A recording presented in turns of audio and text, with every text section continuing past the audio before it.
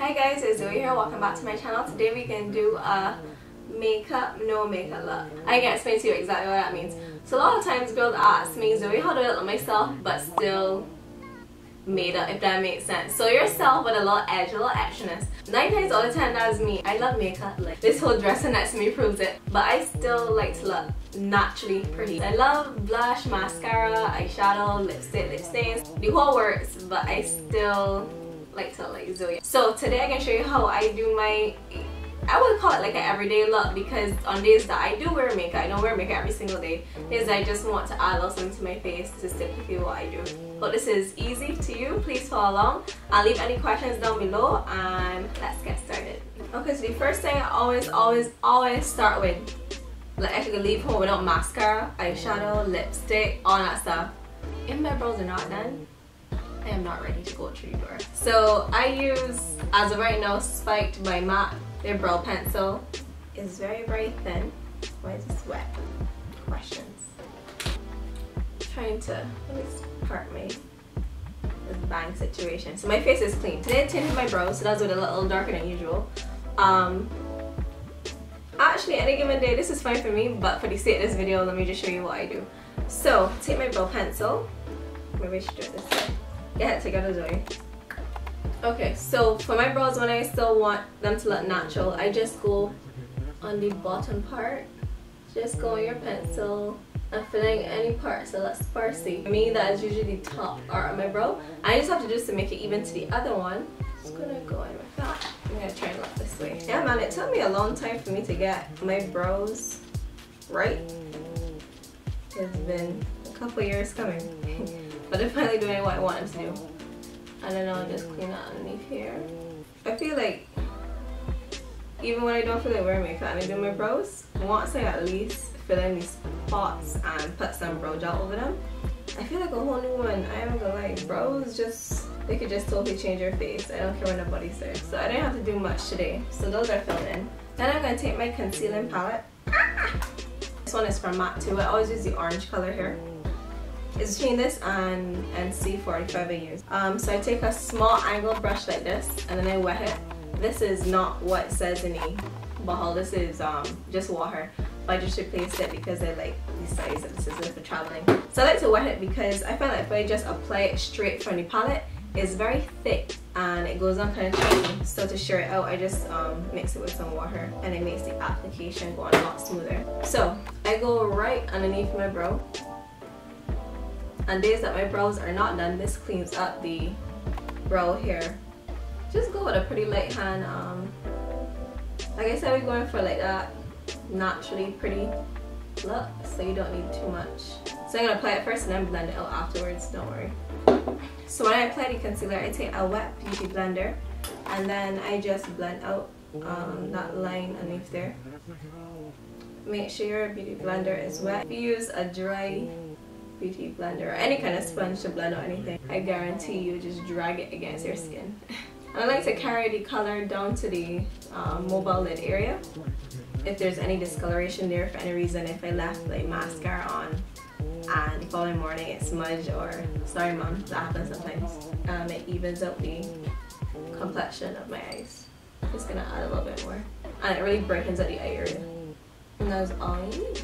So now to set the brows, brow gel. This one is from Maybelline. It's actually a clear mascara, but I use it as brow gel because I don't know why they don't sell the brow gel anymore. So this works just as well as the same, basically the same thing. So I just trace my brows, and this will lock the color and hairs into place so they don't move around throughout the day.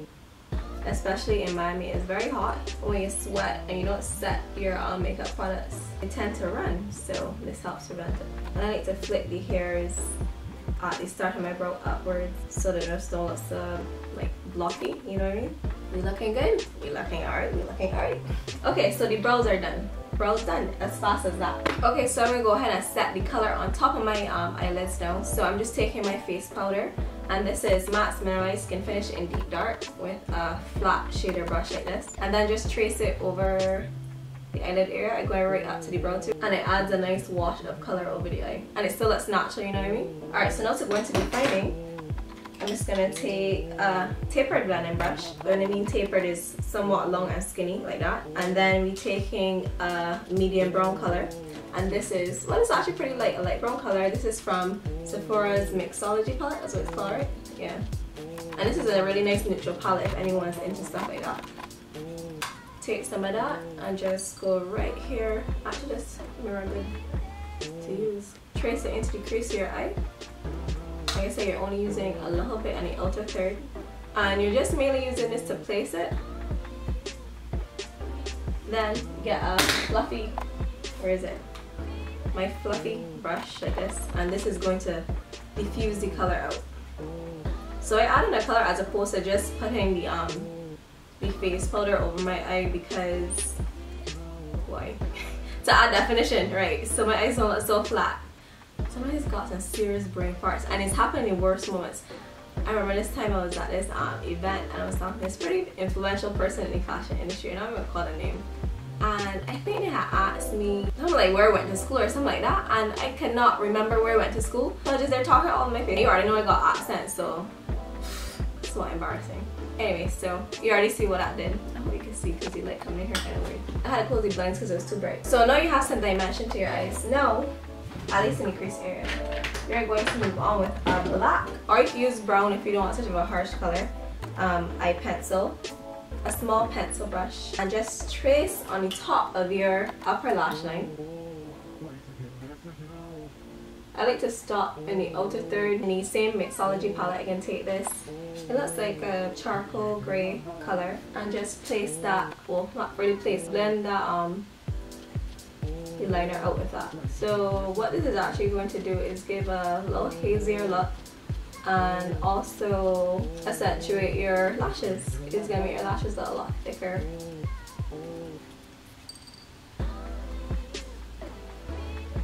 So after that, take this to get underneath the eyes. Go right underneath my eyes with that same concealer again.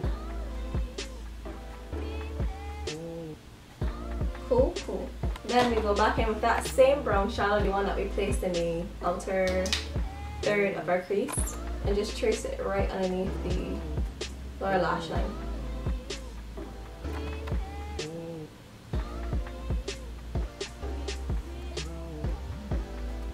I really want to juice up my lashes a lot for this. It's going to help open up my eyes a lot more, make me look more bright-eyed and awake. So I'm just taking a mascara. This one I'm using is the Better Than Sex one from Benefit. It's Benefit, right? Sorry, woo, Too Faced. And just brush it out. I swear mascara just do everything and more. And this mascara is very good. Okay, cool beans, cool beans, cool beans. Alright, so that first amount of concealer that we applied, like I said, that was just a little bit enough for the base. I'm gonna go ahead and move. I'm done with the eyes, by the way. I'm moving on to the rest of the face.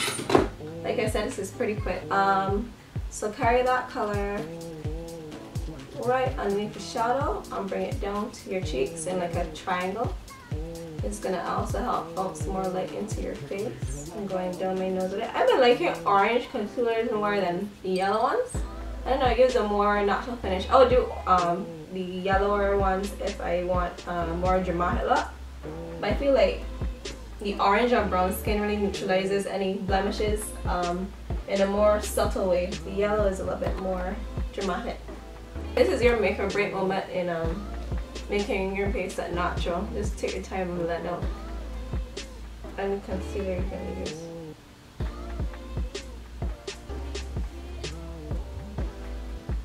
For the all over color on my face, I take a man's BB cream. And I like BB creams for lighter, more natural looking wear because it's not as full coverage as a foundation. Bad thing about BB creams is that don't wear them if people are not at night and taking pictures, because BB creams like that one, they usually have SPFs in them, and SPFs have that ingredient, I want to say it's titanium dioxide, to protect your skin, and that has a white cast to it. So if you take a picture, you can see this white thing on your face. So only use this in day wear, I would recommend. But I really like this one because it's extremely lightweight and it gets the job done in terms of covering any little blemishes you may have, or just evening out the skin tone on a whole. I'm not using any more product, I'm just using whatever is left on my brush. If you're looking over here, it's because I'm looking at the laptop, which is connected to the camera, so I can see what I'm doing. There was a time I recorded a whole video, right? And I had this big glob of lipstick on my teeth the entire time. Okay, that looks natural. You would think I wouldn't apply any setting powder with a natural like this, but me personally, I am extremely oily, so if I don't throughout the day, I just look too greasy. So I usually apply this powder every single day, even if I'm not wearing a lot of makeup. Pretty simple reason of oil control, not so much to highlight or anything like that. It just soaks up all the oil and helps me stay matte longer. I can get greasy regardless, but it helps me to stay matte longer. And it has a nice finish to it, I like it. So I'm not even letting that sit on, I'm just gonna brush that away.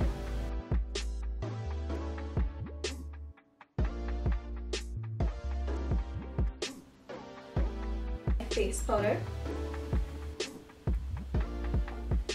Nice, pretty natural finish that leaves. I'm going to use Format by MAC to highlight. And this is a very nice, warm, slightly glowy blush to just smile to find the apples of your cheeks. And then blend outwards. You see what a nice, pretty color that is? It's one of my favorite blushes, I ain't gonna lie. Blend it out a little bit. The lips, so we're gonna do for the lips. And lips, I'm taking Nut Blush from Iman, and MAC Spice is the gloss. I like to apply lip liners before I apply any, not even just glosses, any lip color, because my lips aren't that defined and they're pretty petite lips. So they almost need like a, I would say like a border. I get like a really stark color. It just looks like I just like plop a color on top, and it doesn't like, it don't blend into the skin nicely. So lip liners help create a nice transition. Now this in the center.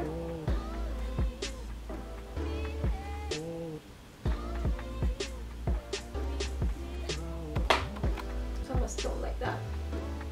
It's like that liner's too dark. Scratch that. I can just go in with my I left a little bit of the liner on.